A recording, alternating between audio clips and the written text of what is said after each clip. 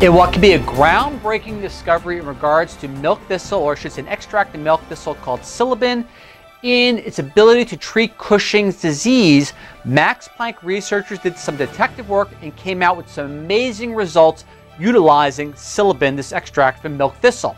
Now remember, let's keep in mind this is Cushing disease. Do not confuse it with Cushing syndrome. A Cushing's disease being the overproduction of adrenocorticotropin, ACTH for short, resulting in elevated blood pressure, metabolic disturbances, depression, etc., so on and so forth. So, let's look at the title of the research first, and then we'll proceed forward. The first public release title was Sil-ibin from milk thistle seeds as a novel non-invasive treatment strategy for Cushing's disease. Citation title, which we printed below, was a little bit more complex, as C-terminal HSP90 inhibitor, you know what that is, restores glucocorticoid sensitivity and relieves a mouse allograft model of Cushing disease, published online in Nature, February 9th, 2015. Now keep in mind, this is what happened.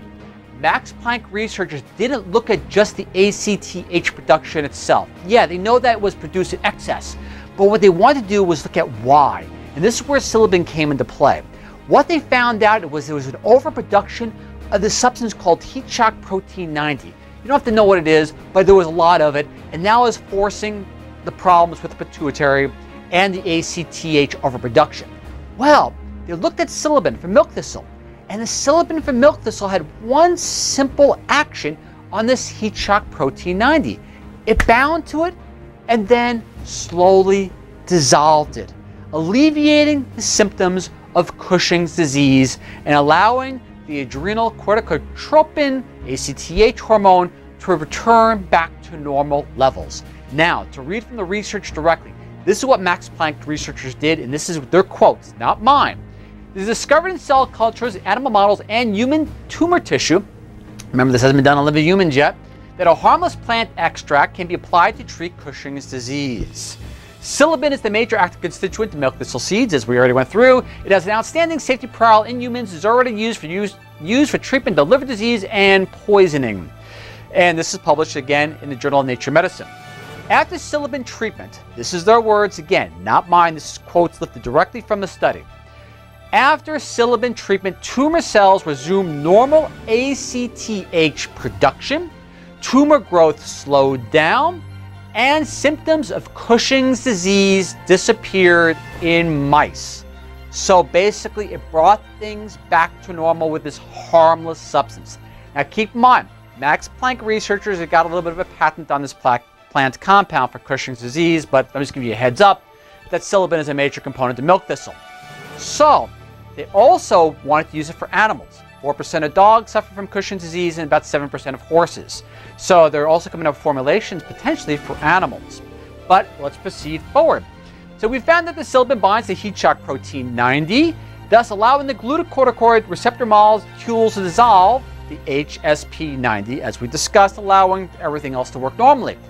But here's a clue for future research possibly being done by Max Planck researchers.